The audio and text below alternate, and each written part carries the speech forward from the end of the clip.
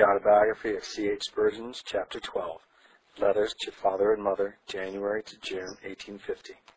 A man's private letters often let you into the secrets of his heart.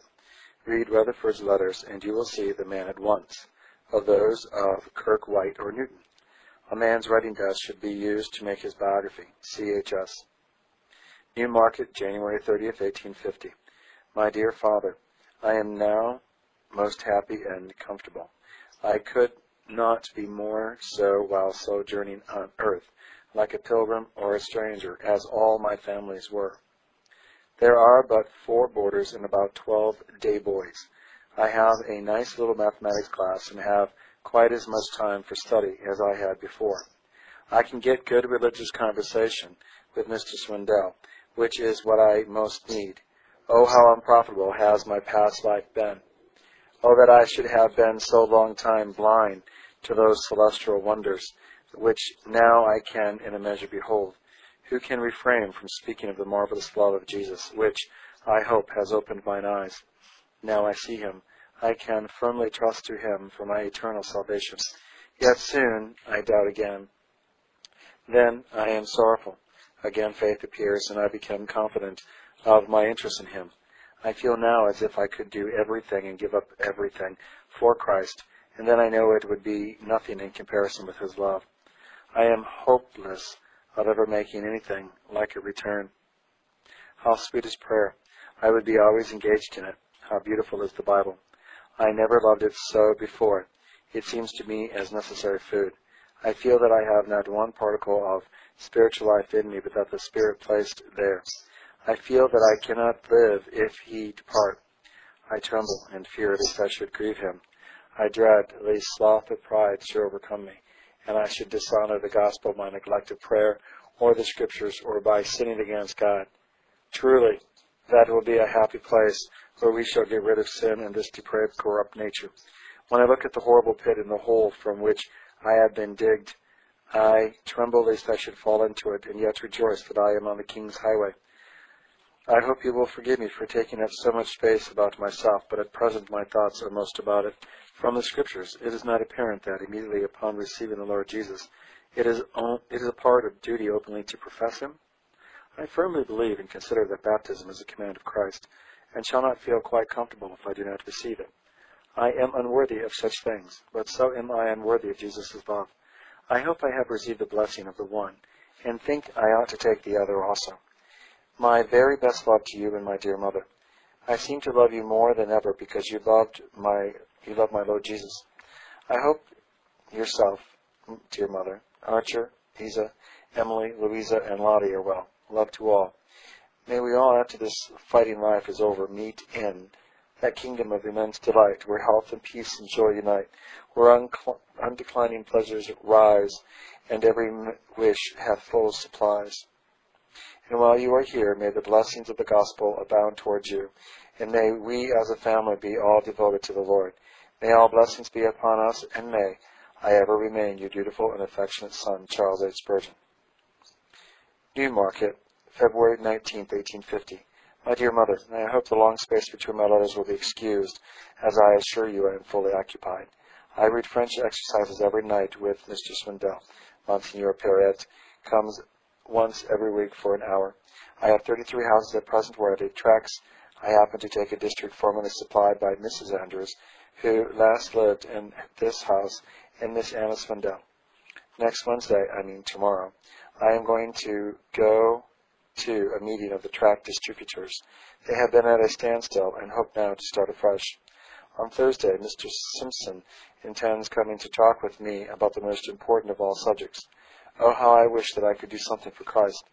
Tract distribution is so pleasant and easy that it is a nothing in itself, much less when it is compared with the amazing debt of gratitude I owe. I have written to Grandfather and have received a very nice letter. I have been in the mire slough of despond. He sends me strong consolations, but is that what I want? Ought I not rather to be reproved for my deadness and coldness? I pray as if I did not pray, hear as if I did not hear, and read as if I did not read. Such is my deadness and coldness. I had a glorious revival on Saturday and Sunday. When I can do anything, I am not quite so dead. Oh, what a horrible state. It seems as if no real child of God could ever look on so coldly on and think so little of the love of Jesus and his glorious atonement. Why is not my heart always warm? Is it not because of my own sins? I fear, at least this deadness be but the prelude to death, spiritual death. I have still a sense of my own weakness, nothingness, and utter inability to do anything in and of myself. I pray God that I may never lose it.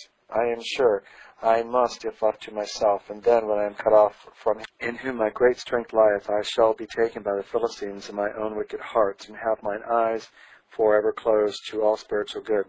Pray for me, O my dear father and mother. Oh, that Jesus would pray for me. Then I shall be delivered and everlastingly saved. I should like to always be reading my Bible, and be daily gaining greater insight into it by the help of the Spirit. I can get but very little time, as Mr. S. pushes me on in Greek and French. I have come to a resolution that, by God's help, I will profess the name of Jesus as soon as possible, if I may be admitted into his church on earth.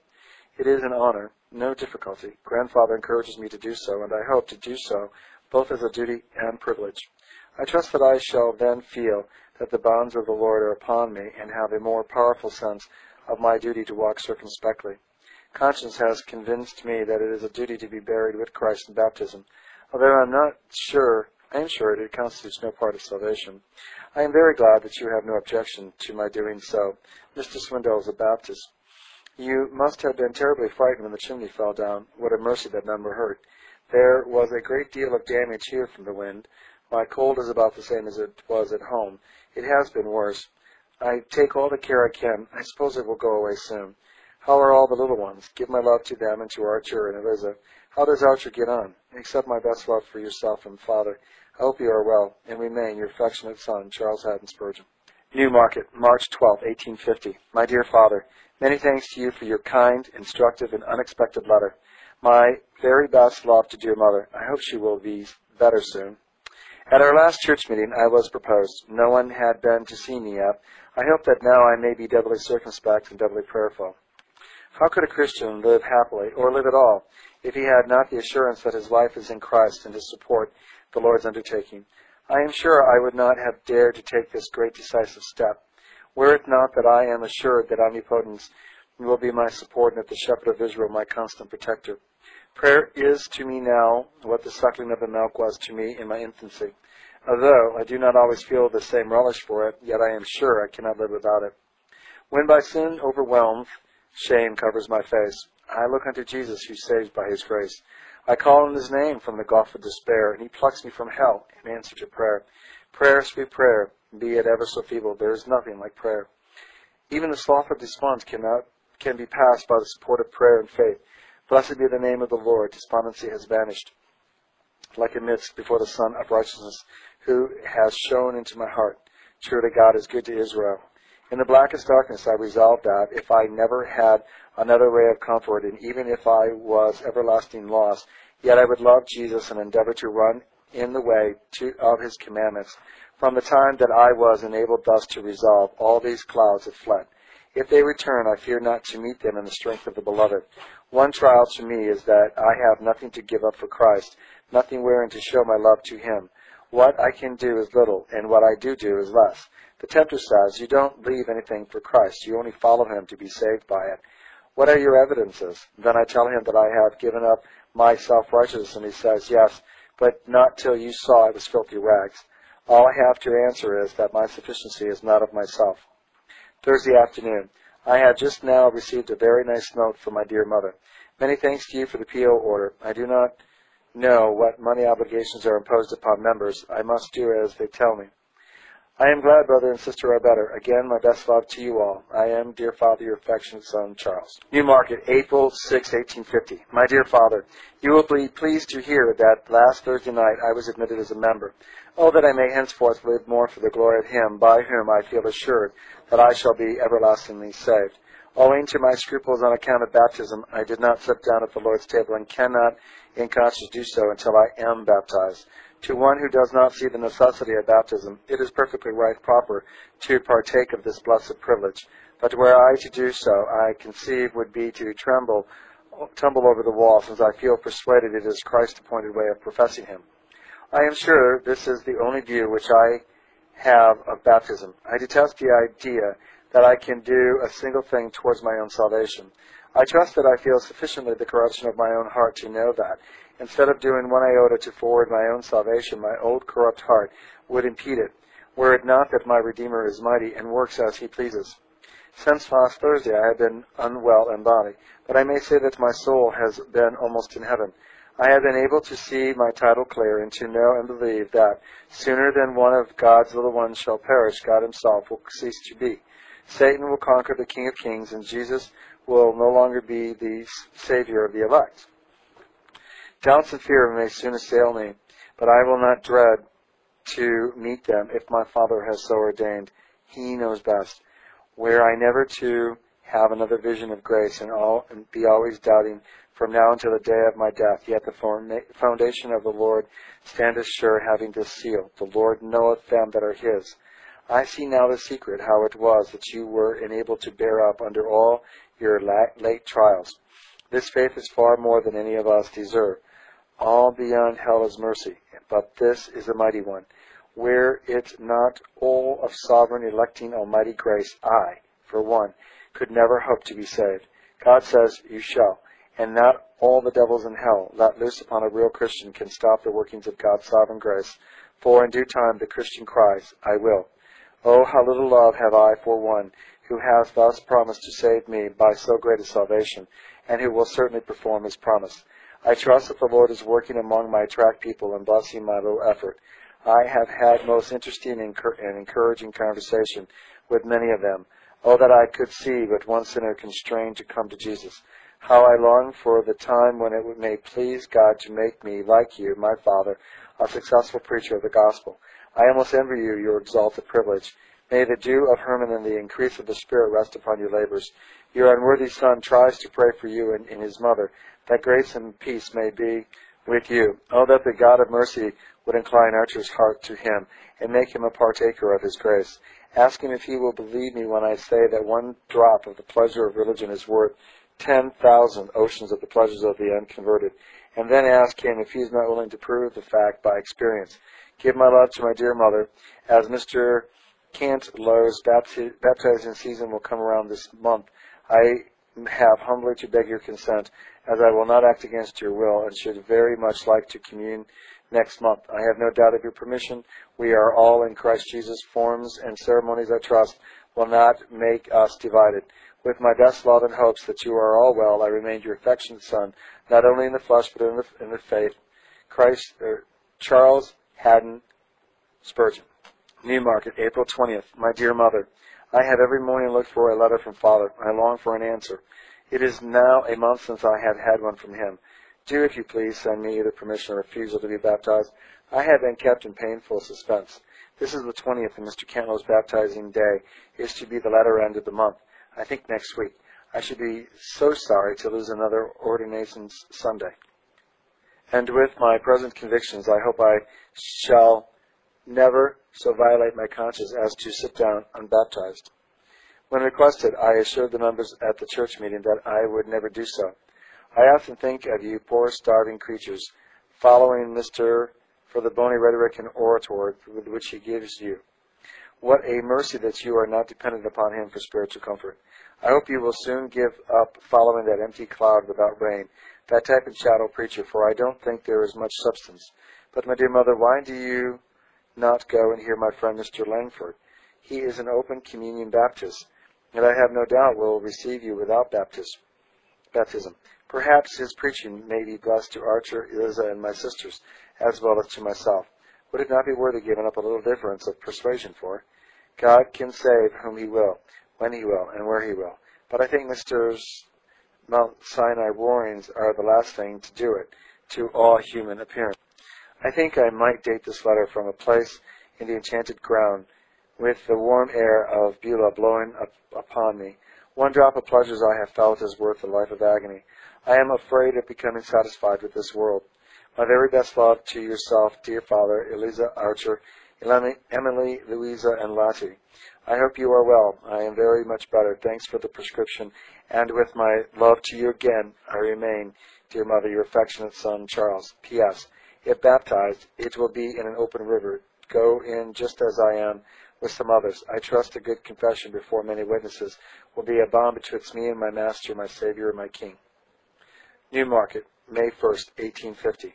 My dear Mother, many very happy returns on your birthday. In this incident, my wish will certainly be realized, for in heaven you are sure to have an eternity of happy days. May you in your coming years live beneath the sweet smiles of the God of peace. May joy and singing attend your footsteps to a blissful heaven of rest and tranquility. Your birthday will now be doubly memorable, for on the 3rd of May, the boy of whom you have so often prayed, the boy of hopes and fears, your firstborn, will join the visible church of the redeemed on earth, and will bind himself doubly to the Lord his God by open profession. You, my mother, have been the great means in God's hands of rendering me what I hope I am. Your kind, warning, Sabbath evening addresses were too deeply settled on my heart to be forgotten. You, my God's blessing, prepared the way for the preached word and for that holy book, The Rise and Progress.